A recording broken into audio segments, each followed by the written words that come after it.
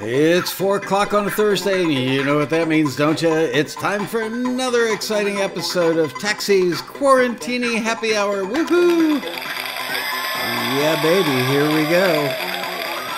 Big Thursday edition. And thank you, fake audience. Thank you, fake band. Love them. How are you guys? Let's see who's in the chat room today.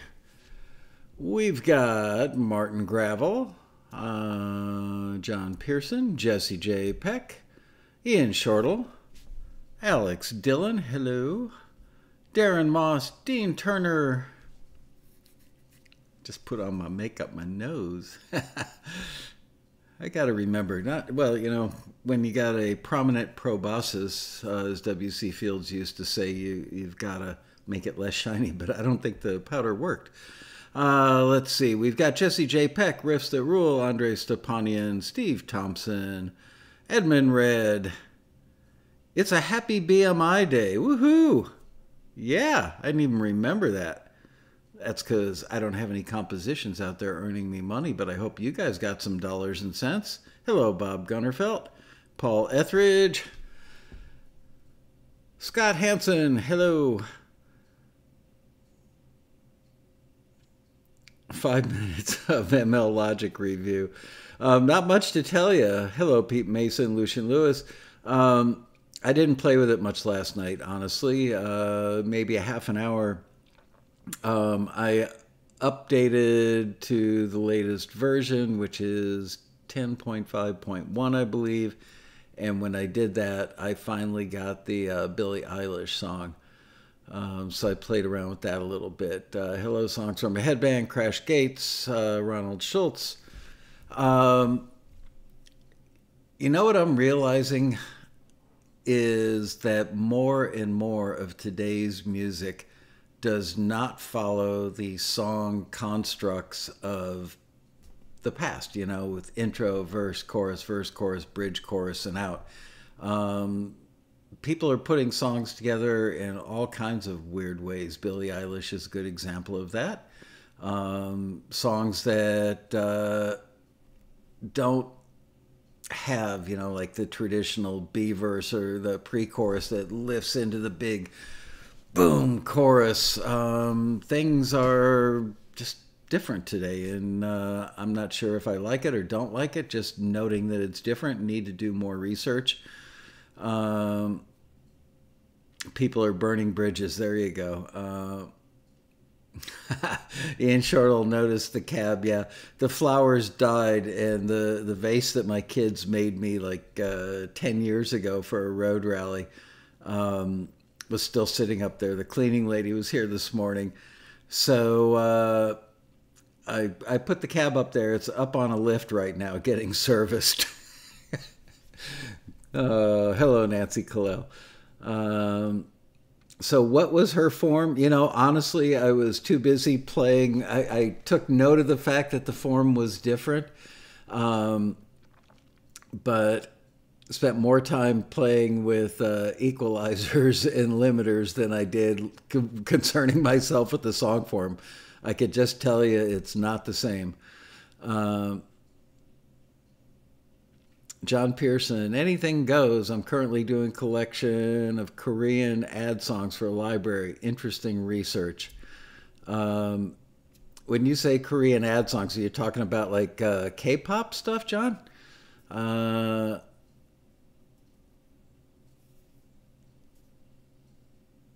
Yeah, you would think that it would have had 10.5.1 on it. I thought it was the latest version, but when I didn't see Billy, I only had whatever it was I said was in there for the demo the other day.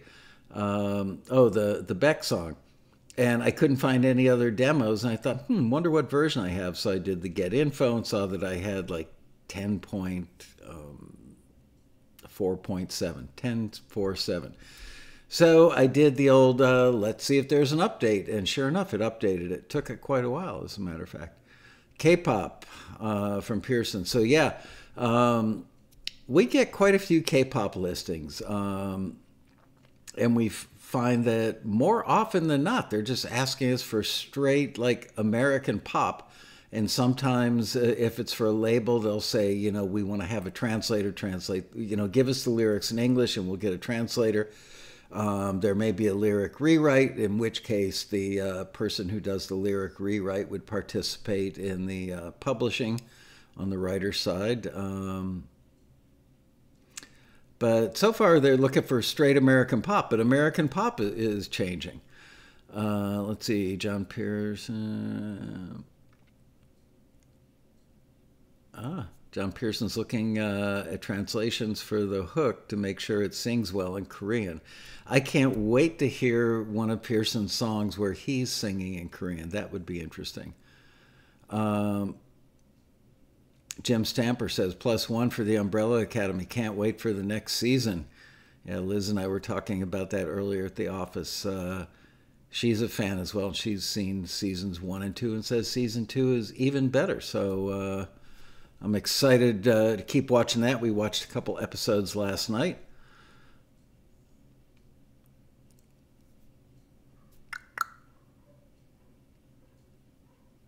Hello, Robert Orzechowski. Thank you for your suggested topic today, which I'll get to in a moment. So it's here. I'm going to give you guys a view of outside today. Clearly, I mean, we all know because it's all over the news, not just, I don't watch local news, but even the national news is talking about the fires raging all over California.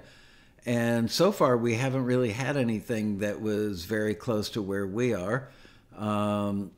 And today was the first day. Yesterday, the sky was a little weird. Today was the first day where it smelled smoky outside.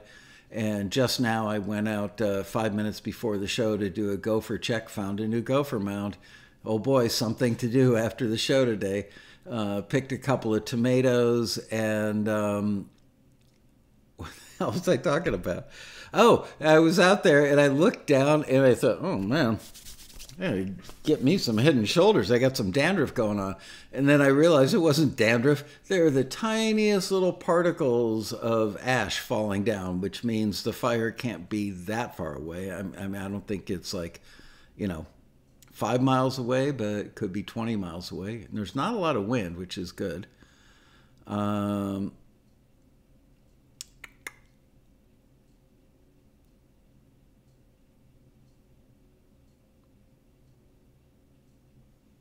Yeah, the cab is up on lift today. We're getting some work done on the exhaust system.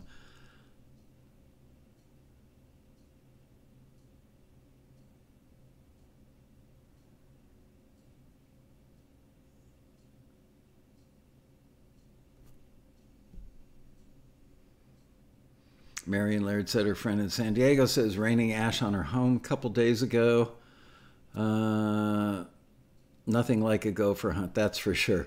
Oh, here's something funny is I had my pellet gun sitting on a little bench near where I work here. So that if I saw a gopher, while I'm sitting here popping its head up out in the yard, that I could get the pellet gun and take a shot at it. Now, I don't want to get any letters from any animal lovers out there. I love animals as much as the next person, especially large format dogs like German Shepherds. Love them.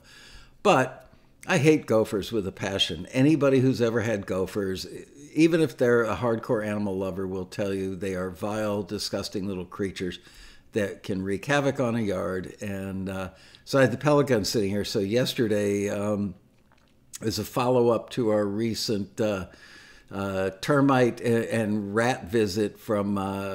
we had whatever the name of the company is, the exterminator company, come out, and we've had the house rat-proof before, but we have heard a couple of rats up in the attic at night, which is always disturbing. So we had the house re-rat-proofed with more modern technology, and part of the deal was they're supposed to come out once a week after they set the traps in the attic. They just put snap traps up there. Supposed to come and check them once a week. Well, 2 or 3 days after they were here, one night Deb and I were in bed watching TV, and I hear clunk, clunk, clunk up in the attic. And anybody who knows anything about rats and rat traps knows that when you hear clunk, clunk, clunk for 5 minutes, it means that a rat got caught in the trap, but it didn't break its neck and kill it instantly. Sad for the rat. And I was sitting in bed just snickering, and Deb's like, what's so funny? And I said, well, clearly there's a rat up there that either got caught by the paws or caught by the tail. I don't know, whatever. The trap didn't kill it, and the rat is running around up there trying really hard to shake off the trap. So finally, I called the exterminator and I said, look, I owe you guys a few $1,000s. I'm not paying it until Rat Boy shows up because he didn't live up to his end of the bargain. I'm not going to live up to mine and pay you until you guys do what you promised to do. So a couple days later, Rat Boy shows up and he was out in the back for a second and came in through the French doors into the main part of the house. And he looks down, he sees this gun, rifle, laying on the bench by my work area. And I said, it's just a BB gun. I didn't even want to say pellet gun because that's probably too violent in Southern California. It's just a BB gun. He looked so relieved. Oh, man. Michael's Ark, yep. No, I don't want any snakes. I did see a snake out in the backyard not that long ago.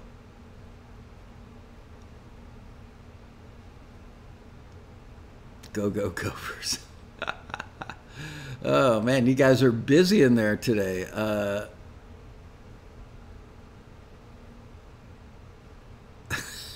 Scott Hansen had a pet gopher. It died. Now he has to get his own coffee and donuts.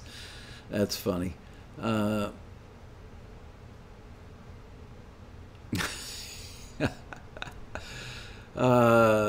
When did Taxi first start using the genre term singer-songwriter? Is this a description in general, a relatively new genre? No, singer-songwriter's been around forever. Well, forever, at least back to the 60s or 70s. Hello, Giovanni. Yeah, I did look like a kid on Christmas morning with my Apple and Logic. How many music libraries, this is from JL or J1 or JI, how many music library companies does Taxi list briefings for? A lot. I mean, like, we have thousands of companies that we have worked with, and I would say typically they kind of come and go in waves.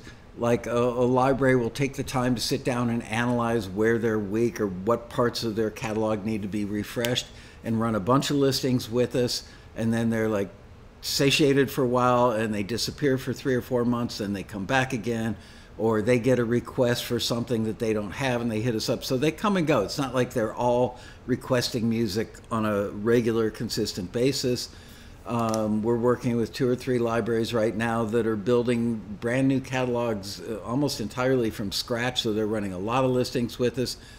But the last time I checked, which was actually just a couple of weeks ago, I think I asked the guys in the A&R department to print me a list of relatively recent listing companies, which are largely libraries, but not entirely. We obviously have record labels and indie film producers and music supervisors and major labels. But I would say probably, I don't know, something like 65, 75% of the work, the requests we get are from libraries. There were about 1,000 companies on that list. And I want to say, I could be wrong about this. I'm doing it totally from memory, but I think it was like a year or 2 ago. I looked at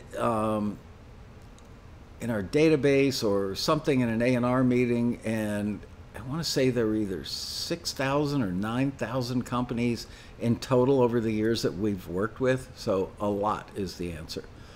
There you go. Orzechowski says Carole King, one of the first classified as a singer-songwriter. So yeah, you know that late, you know, like Neil Young would be a singer-songwriter. You know, when did his stuff start coming out? 67, 68. I'm sure there were others. James Taylor, Carole King, all those FM singer-songwriters, they were like the first big notable wave of singer-songwriters. And I think that's when people started commonly using that phrase.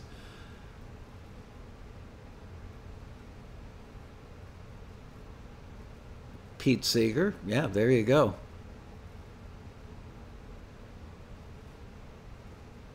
why aren't there more requests for reggae music? I don't know. That's one of those genres that seems to be popular with the members, but you know what? Here's my guess, Scott, is because reggae doesn't change dramatically over the years. I mean, yeah, there are people that do modern versions of reggae, kind of bastardized versions of reggae, or kind of reggae pop. There's reggaeton.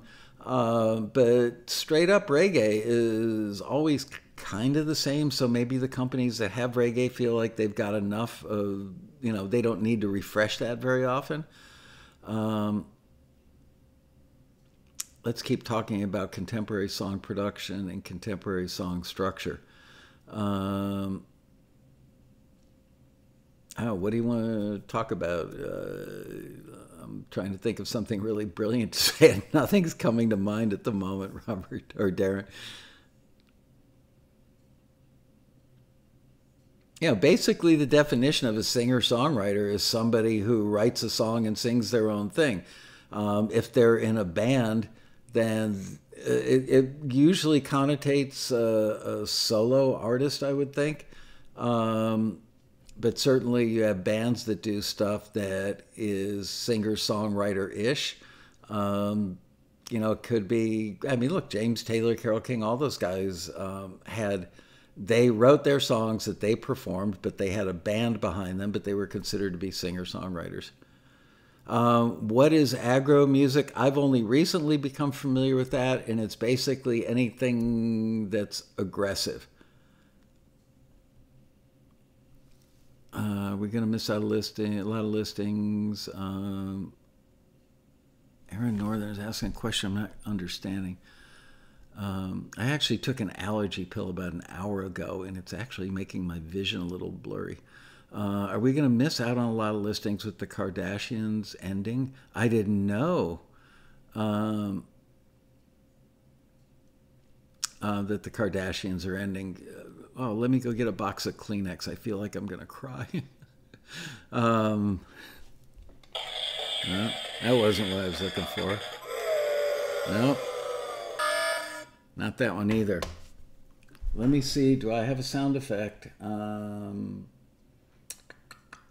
the Kardashians ending? There you go. That's my best sound effect for the Kardashians.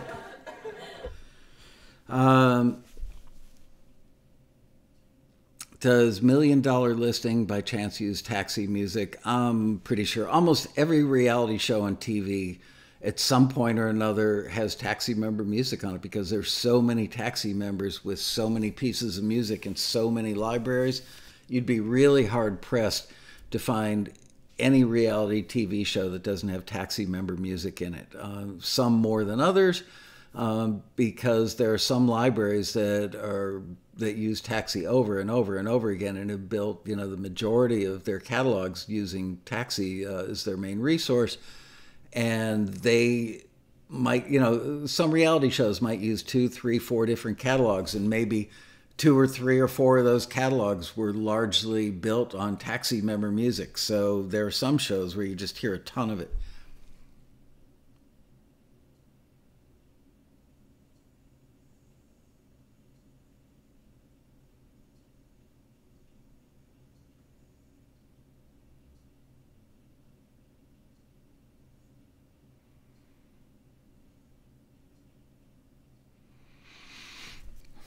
Man, you guys are busy in the chat today. I'm sorry. For those of you who are not familiar with the format of the Quarantini Happy Hours, it's very informal. Some days it's entertaining, some days it's educational, some days it's both. I'm not sure what it is today, other than me trying to read what's flying by in the chat room.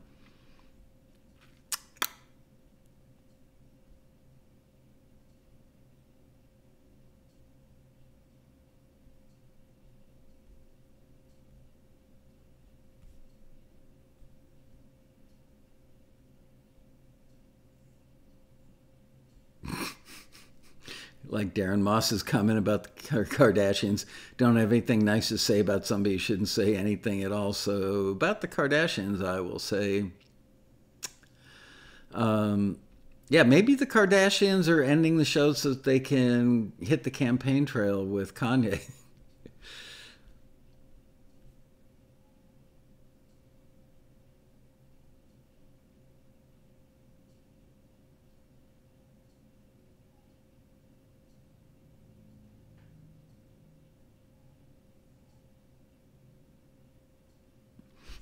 Peter Rahal says, reposting current trends per my meeting with a Nashville production company yesterday, 3 minutes, 15 seconds, verse, chorus, bridge, chorus, and out. Still flies. Get to the first chorus by 35 seconds. Yeah, I would say if there's a genre that sticks to, the typical song form, that would be it. Pearson's got a question. Wasn't it Ralph Murphy that used to break down songs by length of intro, instrumentation, how long it took you? Absolutely. Yeah, if you guys have never read Murphy's Laws of Songwriting or Murphy's Laws, the book, Google that. Liz, maybe you could check it out on Amazon and post a link for everybody. It's a great book. For many, many, many years, my dear friend Ralph Murphy worked with students. I think it might have been grad students in the music department at Belmont in Nashville.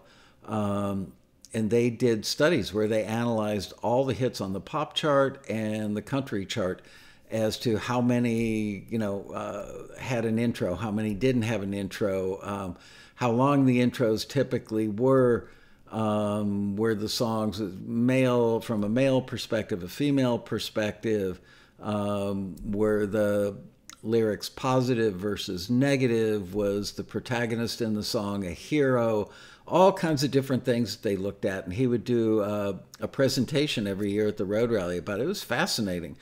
Some people would come up to me after Ralph did his thing on the stage in the Grand Ballroom and say, man, it's so formulaic. But our brains have been wired over a couple of centuries, I believe, to kind of expect stuff to have a chorus. I'm going to try and see if I can get this straight, but back in the days of, I don't know if it's medieval times or medieval, if you say it correctly, but back when kings had castles in villages in the shires, and minstrels, roving minstrels would go from village to village or kingdom to kingdom, and they would perform for the king's court.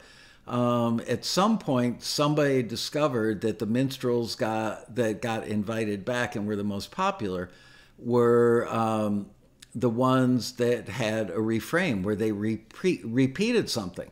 And the people in the king's court really liked that. And I've read that in several places, that was the birth of the chorus. So I think from that point forward, we like things that are in a form. I've mentioned this before in the show. You go to a movie, and if a film script and the film itself is kind of disjointed and all over the place, it doesn't hold your interest. But if you can feel that it's got, trying to think of the right word, like a purpose, and it's moving forward and it's making sense, it's probably, that's why there are books on screenwriting. Some of the biggest books, I think the guy's name is Goldman, that wrote a bunch of classic books on screenwriting. They all talk about form, every one of them, and the same thing is true for songwriting. But I would say that those regular song forms, in indie pop, to some extent, singer-songwriter. Billie Eilish, great example. Things are changing, and the public likes it. The brain does like patterns, absolutely. Okay, so I went online and saw that Robert Orzechowski, 21 hours ago, posted this in yesterday's comments, and I really appreciate that because some days I need material for the big show. And he said, perhaps we can talk about the importance of mastering, especially when and how to EQ during the mastering phase. I'm more of the mind that the majority of the EQ I do during the mix phase. I don't understand that sentence, Robert. The mastering stage for me is some minimal touching up and bringing the track up to fit the overall concept of the album. In the mixing arena, maybe we could chat about side chaining and how effective it can be in the mix. Okay, so let's leave that off to the side, no pun intended, for the moment. Let's talk about mastering. I am not a world-class expert on mastering. However, I was very fortunate back in my days at Criteria Studios in Miami, Florida in the mid-'70s during that wonderful golden period that I was a welcome hanger-outer in the mastering room at Criteria, and they mastered a bunch of huge, huge, huge records in that room. It was well known.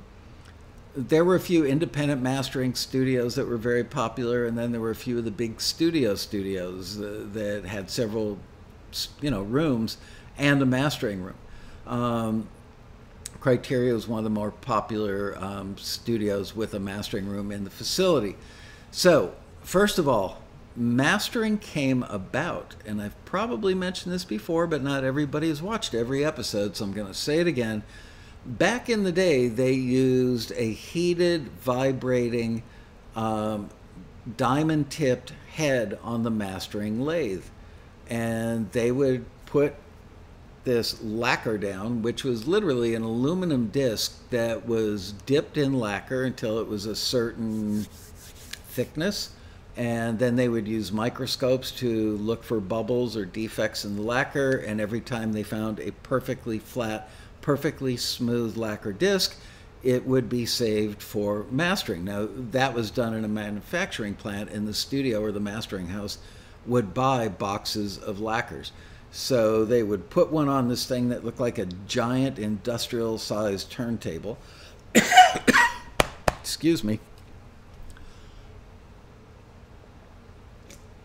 And a vacuum would suck the disc down to the turntable platter, which was very heavy. It was probably like a 30-pound platter, usually with cork on the top of it. And the disc would sit on that with a spindle in the middle, much like a turntable. And the vacuum would hold the lacquer disc very tightly on the turntable. So then, as the music played, it would then, the signal would translate to a transducer. Well, didn't bring the phone with me today, and now the home phone is ringing. It's probably Rat Boy calling to see, have you heard any more clunking in your attic? So as that transducer with the needle embedded in it went up and down like that, it cut the waveform in the grooves of the record. And that, of course, would translate in the opposite, 180-degree opposite, when you...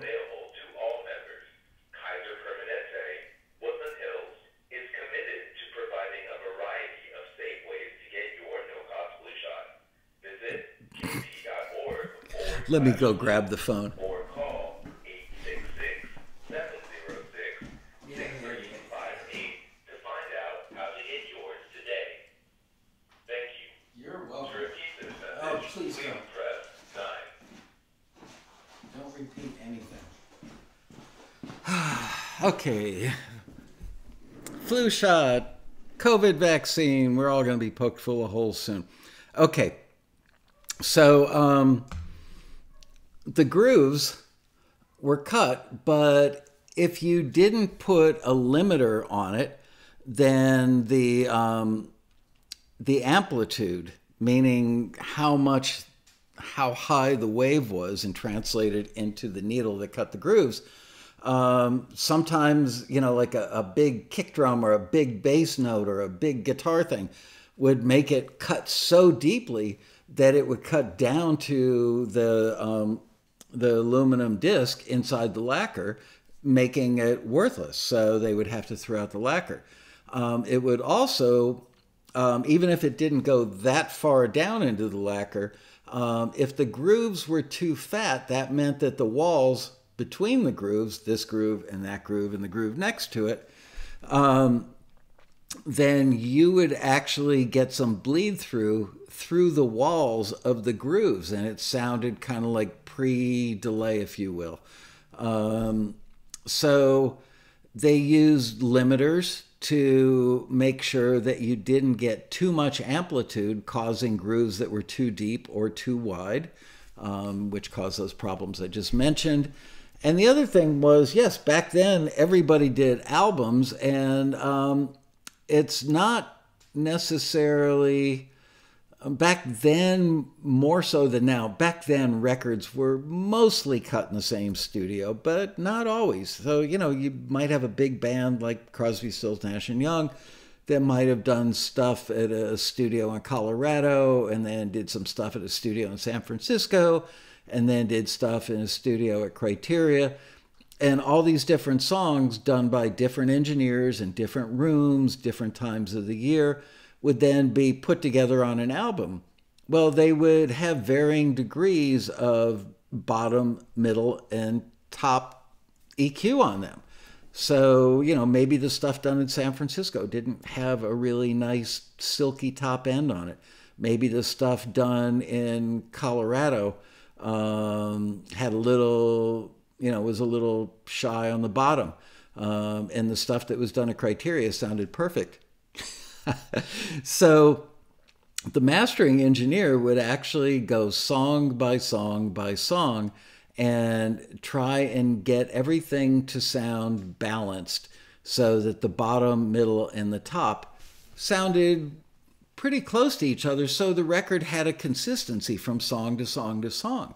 And of course, level was a big part of that consistency. They wanted it to sound all at the same level, because we all know that when you're listening to music, if the first one is nice, if the level's nice and robust and you can hear everything nicely, and then the next song is, you know, 8 or 10 dBs lower, you're like, huh, what? And you have to reach over and turn it up. Of course, they didn't want consumers having to adjust their stereos from song to song to song for the bass, treble, and mid-range, nor the volume. And more importantly, they didn't want radio stations to play a song that was at a level that was lower than the song before it, or God forbid, at a lower level than the commercials that ran between the songs.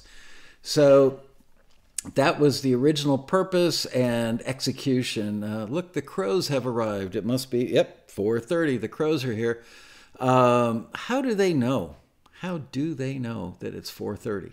Curious. Oh, well. So that was the original intent and execution of mastering. Nowadays, frankly, I'm out of touch with it. I know that, yeah, basically you want, the goal of mastering is to create a certain amount of uniformity if you're doing a record from track to track to track. And also you've got to watch levels for, so that you're not smashing the circuitry and making the zeros and ones in the digital realm crap out and make your thing sound horrible. But mastering has also become a big component, I believe, in today's mastering, is getting as much level on there as possible. People are constantly, crow is eating a tomato. Ooh, I better start working with the drapes closed. So that's the thing. And the average home studio owner, which didn't exist back in the day, and certainly now, you know, there are millions of them, and they want their stuff to be competitive, even when it's going to music libraries. So now we're back to you guys and what you need to know about mastering.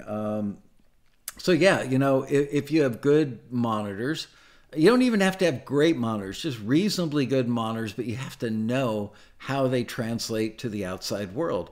If I do a mix on these monitors and the bottom, middle, and top sound where I want it to be, and I go ahead and play that on a car stereo, or I listen to it in earbuds, or I listen to it on my computer through a pair of little desktop, you know, USB speakers, are the relative amounts of bass, treble, and mid-range, you know, consistent? Does it sound good? It's not going to sound identical in all those systems, but the way that a mastering engineer would probably say it is, does it translate well to the rest of the world, meaning all those different forms of speakers or places that you might listen in? Obviously, there are variables, like the room you're listening in. Is it, you know, a bright reflective room? Is it a dead room with a lot of carpet and soft surfaces? Those things have an effect as well. But they're looking for that magic sweet spot of this sounds pretty darn good everywhere. So if you're mixing at home, let's say you're using, a pair of the little KRKs with the 6-inch woofers in them, which seems to be a pretty popular home studio monitor. And it sounds good there, and it translates well to other places you listen to your mixes. Then a mastering engineer it won't have very much work to do. But mastering engineers are not mix engineers. That's the important distinction. Is mastering engineer? It's kind of like a brain surgeon. Brain surgeon is great at doing surgery, but wouldn't make a good orthopedic surgeon. You wouldn't want a brain surgeon, like doing a hip replacement on you, and vice versa.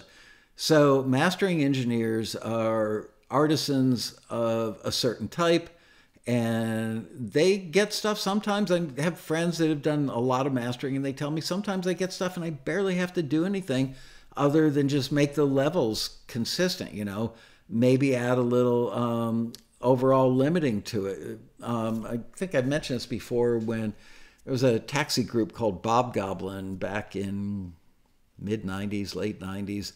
And we managed them for a short period because they couldn't find a manager that they liked.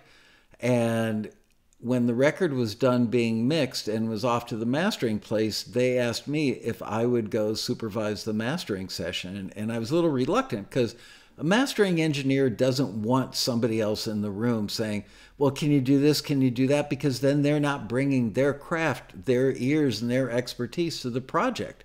Now it's just you telling them, paint it this way. So they don't love that. And frankly, I don't know that I would have loved a mastering engineer standing behind me at the console when I was mixing a record. But so I reluctantly went to that mastering session. The mastering engineer waited for everybody else to be out of the room, and he turned around, he looked at me. He actually kind of knew who I was and knew my history. And he said, you know what my secret sauce is? And I said, what? What's your secret sauce?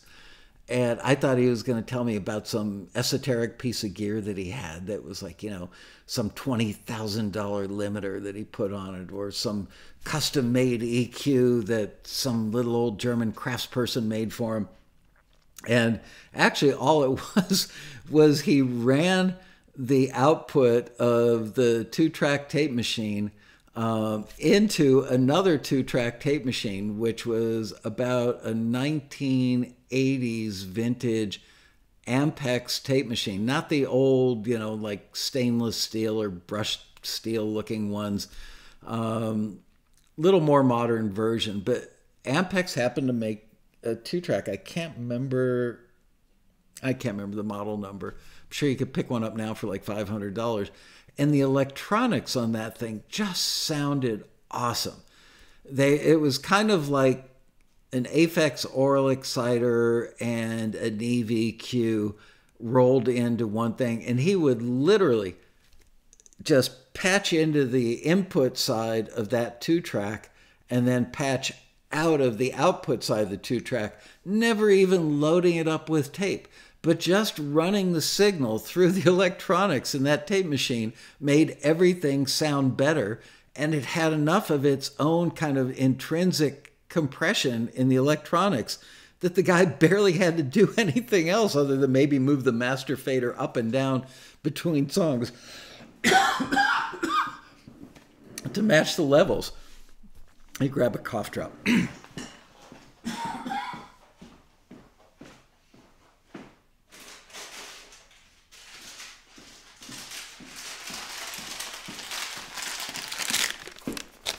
Today's sponsor is Hall's Relief Cough Drops. Anyway, so Ken Bearden, any stories of how the artist helped you become a better engineer? Yeah, but I've told you so many of these. I will if you remind me in a minute. I'll tell you about. Well, I've told you guys this like 10 times. The short version is Neil Young said to me, Stop worrying about the EQ and the lever and limiters and all your outboard gear. He said, just capture the performance, man. It's all about the performance and the vibe and capturing the moment. Best advice I ever got. So, yeah, you know, Robert, you say in your question, the mastering stage for me is some minimal touching up or bringing the track up to fit the overall concept of the album. Um, and if concept is a euphemism for, you know, wanting it to all sound like it was done in the same studio and has, you know, a similar amount of bottom, middle, and top on all the songs, so it's consistent from song to song to song, and the levels consistent from song to song to song, and you know, some overall, you know, bus compression is consistent from song to song to song. There you go. That's it. And does mastering make stuff sound better? Yeah, but it's rare that it's like, ah, you know, and a light shines down from the heavens and the angels sing and it sounds magically so much better. If I had to put a number on it, you know, does it give it a 10 or 15% improvement? Yeah. Would the average person hear it? Probably not. But if the average consumer bought an album and listened to that and it hadn't gone through the hands and ears of a mastering engineer, they might notice the inconsistency. They probably would notice the inconsistency. What they probably don't know is that magical record sound, you know, that we all chase. Everybody, I remember, man, the first couple of years I was sitting at a console, I was ashamed of my own work. You know, I was fairly fast, I was capable, I was able to make clients happy, but I would just listen to my stuff at home at night and go, why does my stuff not sound as good as work by other engineers that were friends of mine and peers? And probably because I wasn't doing as much to the mix bus. I wasn't sort of pre-mastering. I rarely used a bus compressor. I'm not a big fan. I might be after, you know, I become more capable on Logic, and things are just so much easier looking at Logic. It's like, oh, I want to use that. I'll select that, and I'll put that on my mix bus, and give it like SSL mix bus compression. You know, I had an SSL and those compressors on their mix bus sound great. I didn't use it all that often, and if I did, I would use it just as like a safety net, so that if something was gonna hit, you know, the mix machine, the 2-track, a little too hard, it was nice, it was comforting to know that I had the SSL limiter set so that if it hit a certain peak, that it would bring it down and not crap everything out. Side chaining, honestly, things are so different with side chaining today than they were back in my day that I don't feel that I can speak about that. You guys may know more about it than I do. It's back in my day, a side chain, not every compressor even had the ability for you to jack into a side chain on it. But basically, the most basic thing about side chaining is one thing: an external force drives what the compressor is doing or what the limiter is doing. So people use that now as a very popular effect, especially in EDM, and it creates a pumping sound. That's the best way I can describe it in the simplest terms, is it creates a pumping sound that in the context of EDM records has become part and parcel to the overall sound of EDM.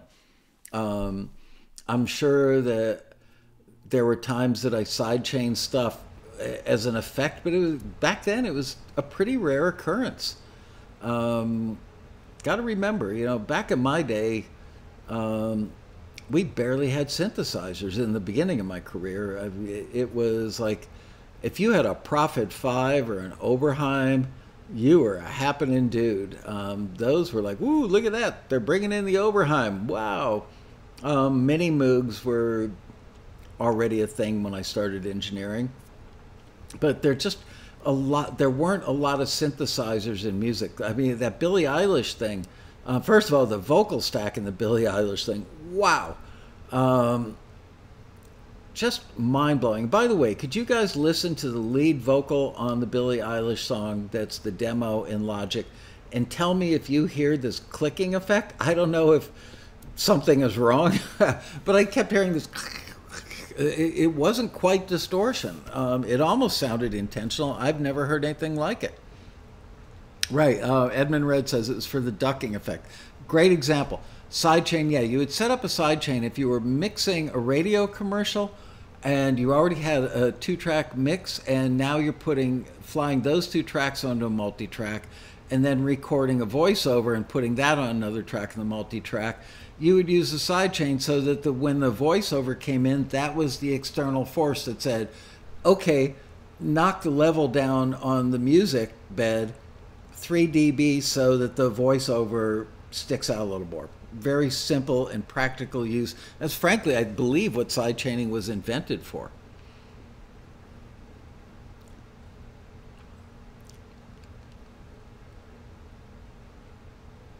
Yeah. Basically, to let the signal from one track control the effect of another track. It is that simple. People talk about it with such reverence, like it's this big damn deal. I personally don't get it. Maybe a year from now, after I'm more familiar with Logic, maybe I'll be using it all the time.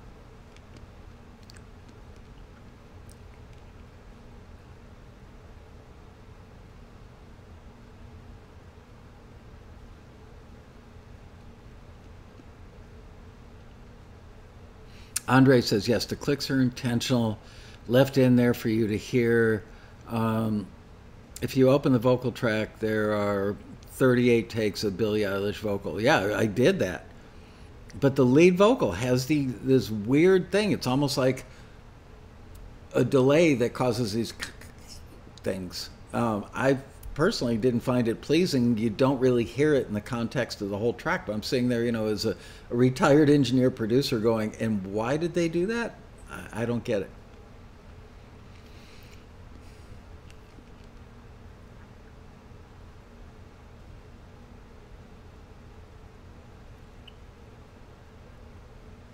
Yeah, when I see the number of vocals in that vocal stack on the Billie Eilish thing, I'm going, okay, somebody was smoking weed and said, yeah, this would be cool. Let's try it. Oh, that sounds good. Let's do another one. Let's do another one. Let's do another one. Let's do another one. I mean, um, oh man, what's the name of the song? I can't remember. I'm sure Andre will know. I can't remember song titles or people's names. I'm telling you, make my kids wear name tags at the dinner table.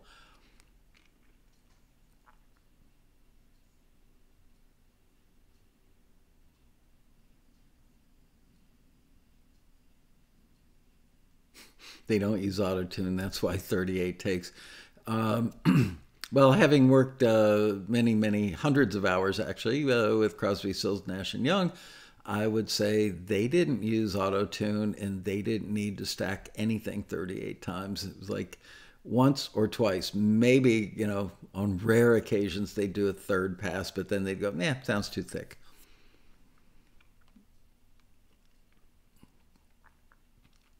Darren Moss is asking the number of vocal stacks I think crosses the line.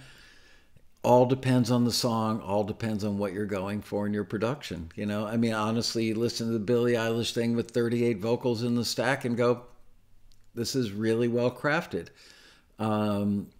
Would anybody have noticed if it was a stack of 5? Maybe if there are 4 or 5 harmony parts, like the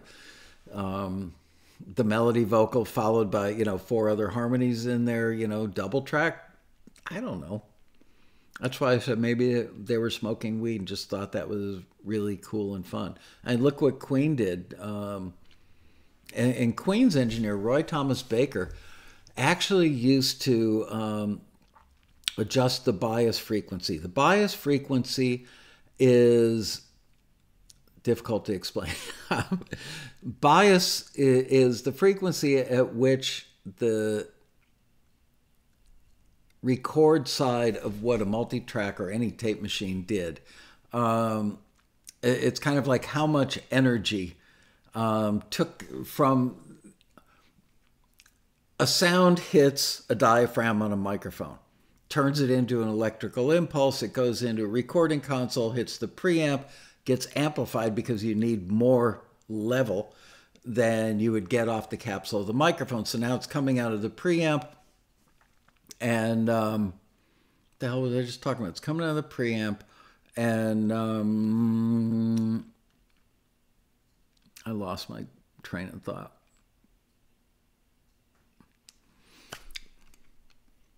Oh, the Roy Thomas Baker tape machine. So once it comes out of the console, Roy Thomas, you want things to sound natural, like they sound in the room or like they sound in the control room. So there was an industry standard at which you biased the record heads, the electronics going into the record head of a tape machine. And you would lay tones on the multi-track tape, so if you moved from one studio to another, or every day before the band came in, we would do tape machine alignments. We would align them for the frequency response on bass, mid-range, and treble. And we would align maybe the azimuth and the zenith, the heads. I think azimuth is this way and zenith is this way, if I remember correctly. So you would do all these little adjustments so that you had as close to perfectly, like whatever we did yesterday will sound exactly like that today in this room or any other room. Accurate reproduction, recording and reproduction. Well, Roy Thomas Baker got those sounds like on the Cars, the band The Cars. He would actually push the bias on his tape machines to these crazy intense levels or frequencies that gave him that kind of signature sound.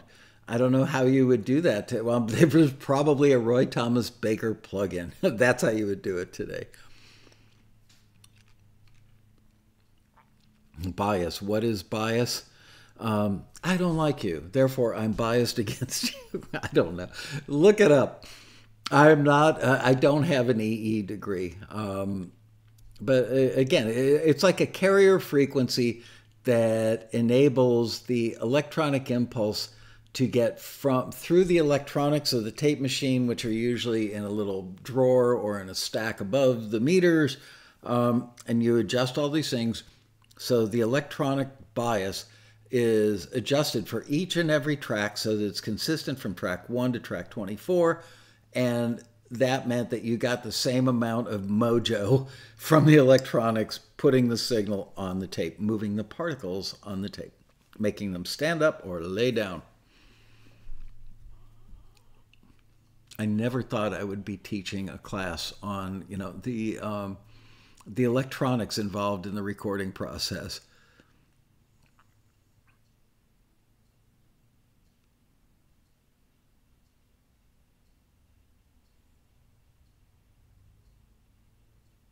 Yeah, it's a calibration parameter. I mean, you would calibrate all these things.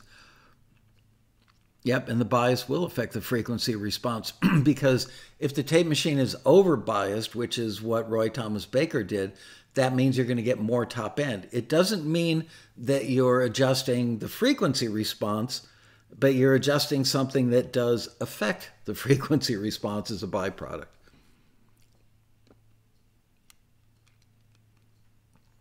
Wow. I can talk endlessly about just practically nothing. I really should have been on Seinfeld.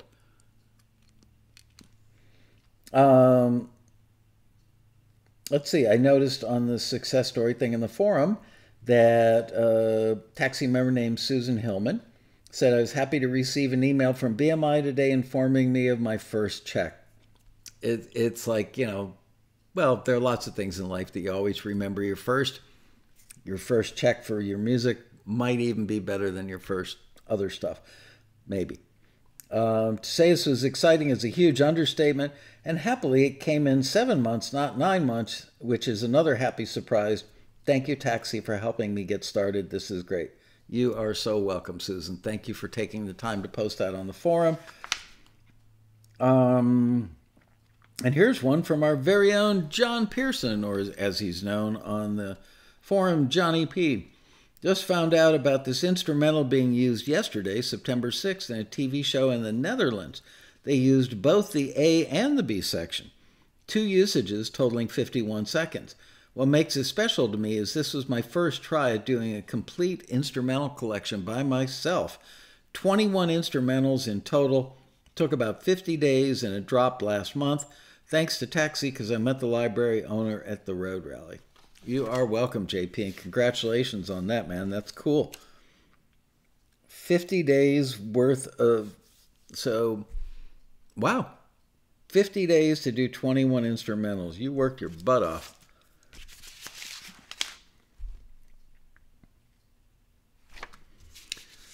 So there you go. We've got 5 minutes left, and I've still got a little bit of my cough drop left.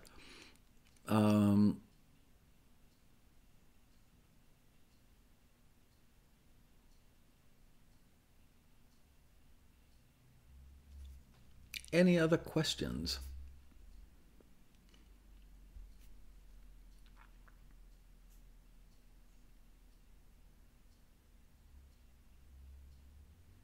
Cough drops can save your life, or they can kill you if you inhale one. I'm going to chew this one because it's starting to get down to that dangerously thin, like razor-like piece of candy. To the person who hates when I slurp on camera, take that.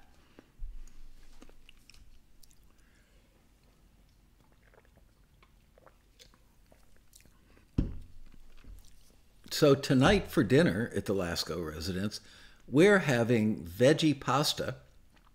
I cook dinners most nights, probably 5 nights a week. I'm the chef.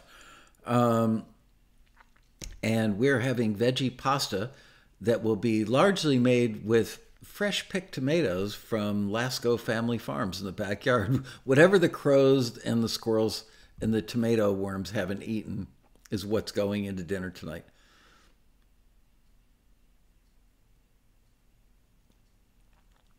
Marion has sung with a cough drop tucked into the corner of her mouth live on stage. I'm not going to touch that with a 10-foot pole. I hate when you eat cough drops. It scares me. I ever tell you guys about the time I almost died from a peanut M&M? Maybe I'll close out today's show with this thrilling story. I think I've told you guys every story about my entire life. And frankly, people always say, you should write a book. Really? Nobody but you guys would buy it. By the way, everybody, please take a moment and go hit the like button, please. Go for shish kebab. You know, I don't think there are a lot of meat on those dudes. But crow-picked tomatoes, they take the worm out for you. Okay, so... I used to do a lot of traveling for a Taxi. I did a lot of public speaking. And one of my little tricks was I was a bit of a wedding crasher because frequently I would speak at other people's seminars or hold my own seminar in pretty much every major city in the United States and a couple of not so major cities. Like I spoke once in North Dakota. I haven't been to Alaska yet. But anyway, so if I checked into a hotel... as I left the registration desk with my little suitcase and I'm going up to my room, oh, look at that, there's a wedding going on. A wedding to me meant free dessert. And I usually had a sport coat with me because I would wear one when I was speaking. I wanted to look like a professional. So I'd go up to my room, I'd brush my teeth, splash a little water on my face. Excuse me. I'm a pig. Anyway, and I would go down to the ballroom where they were having the wedding, and I would go hit the dessert table. And I can't tell you seriously, I mean, easily 10 to 20 times I did this.